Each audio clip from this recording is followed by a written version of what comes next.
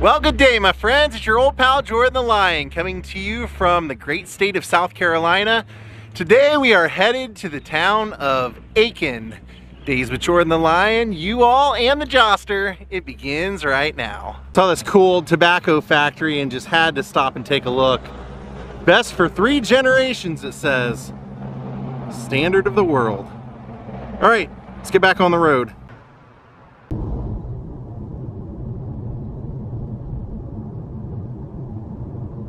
There's the little sidekick slash co-pilot. Look at the cotton fields.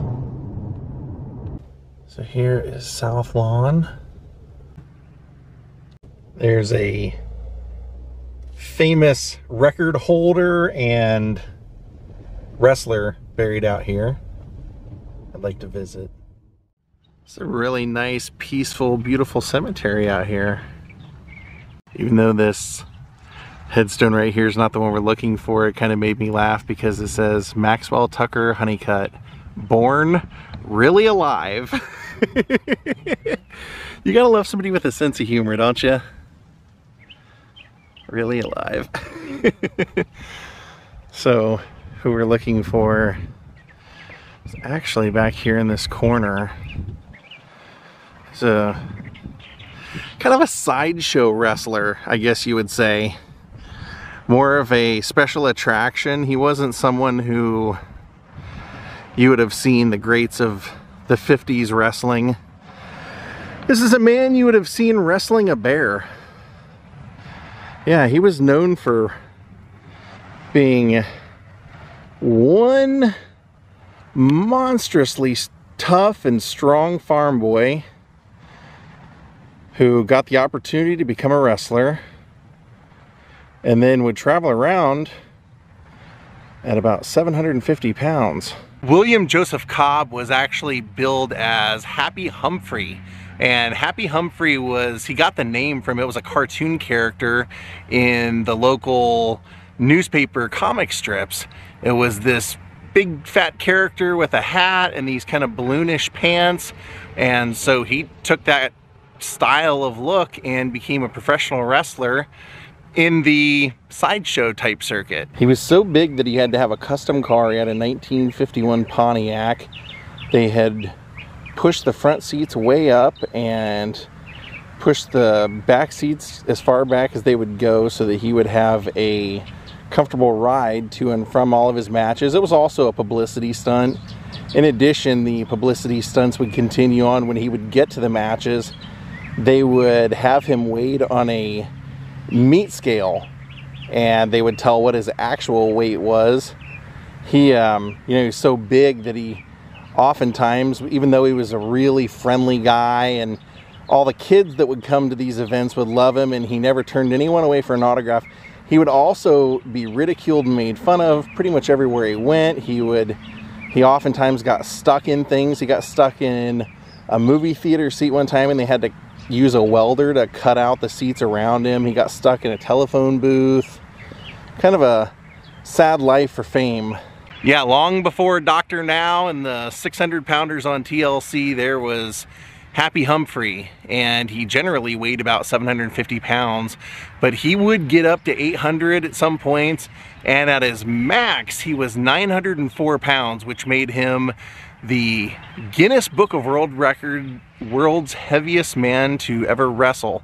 And Jim Cornette would say in interviews that he could remember in the 70s buying Guinness and seeing at that time that Happy Humphrey, William Joseph Cobb, was actually the heaviest man in the world. He was definitely a well-loved attraction. As you can imagine, someone that would wrestle a bear. He would do handicap matches where he would take on several men at once. He would even wrestle people not quite as big as him because he was pretty big. He would take on people like Haystack Calhoun for exhibition matches. One of the first times I ever heard of him was when I was reading up on Harley Race, and Harley Race talked about how he got his start driving Happy Humphrey around to all of his matches. And at the time, Harley was trying to get in the business, so this seemed like a good opportunity because he was getting paid. So he would get paid not only $25 to wrestle Happy Humphrey, but he would get paid $5 to also drive him to and from the matches as a chauffeur. He would get free room and board, but the downside was he had to wrestle Happy Humphrey, who was a pretty big guy, sweat quite a lot, and Harley would say this is where he learned how to take bumps, how he would kind of like break into the business. But part of his job was after the matches, he would have to take Happy Humphrey out back, get the garden hose, get a mop, and he would have to wash him before they would get in the car and take off for the hotel. Now, I guess if you're in it for fame, I guess this would be a lot of fun, but he really did enjoy it. I mean, I don't think he enjoyed being that heavy, but he would say throughout his life he always enjoyed the wrestling part of it. He loved being around the guys, he loved the attention, he loved the fame, he loved all that stuff, but at some point he just got too heavy, and so he went to a school in Augusta and participated in their program on weight loss, and he had to agree to move into the facility for, he ended up staying for a full 2 years. He could not leave the facility, he could not exercise, he had to stay in the facility because it had to be air conditioned and regulated because they didn't want him to sweat, but they were putting him, I guess, every 50 or so days on a different type of diet, and throughout that time he would also gain another world record. He would have the world record for the most weight loss. He would end up losing 520 pounds by the time he had left that facility in a 2-year span, and he decided to leave and not continue wrestling and just get a regular job as a shoemaker, shoe repairman. Kind of amazing to think of losing that much weight. And of course he wouldn't be quite the draw to wrestling anymore without the weight, so yeah, you can imagine. But he sadly missed the wrestling and simultaneously was gaining back the weight over the years. So even though he had retired in 1962 from wrestling and lost that weight during that time, in the years after, he ended up by 1972 back in the ring, over 600 pounds, wrestling. He would even make an appearance in a movie, and unfortunately would pass away at the age of 62 from a massive heart attack.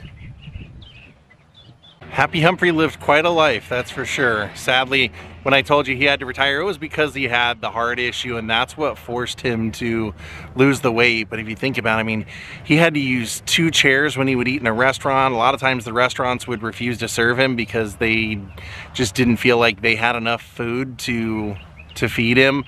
It was said that he would eat up to 50 chickens for a meal.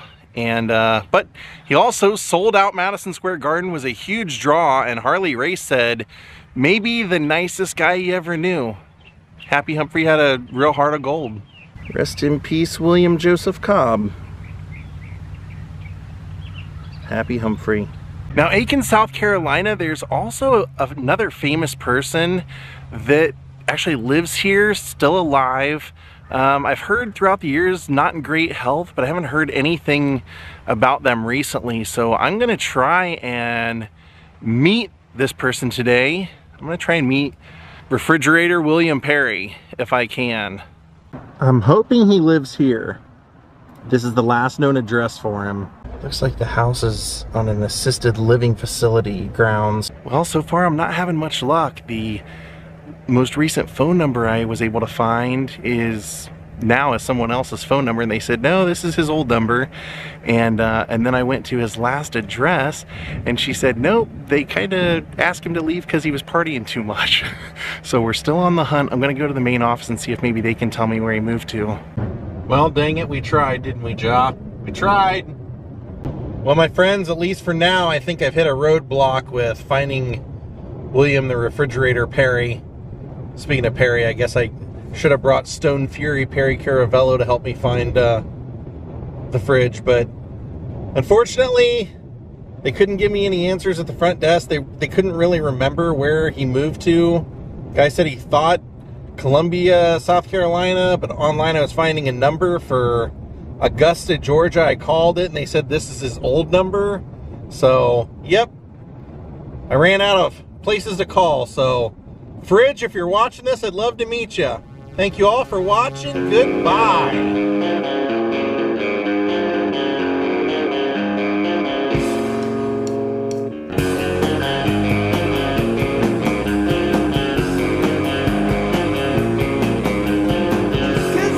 raised by